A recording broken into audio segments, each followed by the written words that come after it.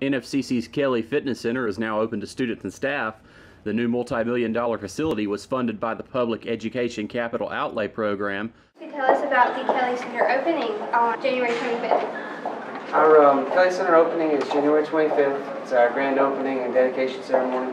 We're going to be offering a lot of fun things to do from 11 a.m. to 3 p.m.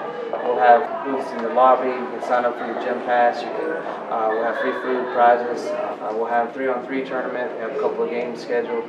Clyde Alexander is going to help us run all that in the basketball court area. Also, we're going to run a couple of competitions in the fitness room. We're going to do a pull-up contest and a bench press competition. So we'll be signing up and registering for those at 11 o'clock in the lobby. So what if somebody who comes in here doesn't really know gym equipment and they want to get in shape but they don't exactly know how they should start, what type of attendants will help them with that? Absolutely. Our fitness attendants can offer some advice, and if there's anything specific, I'll be available as well for any specific questions. Although the facility is already open, an official grand opening ceremony is scheduled to be held on January 25th.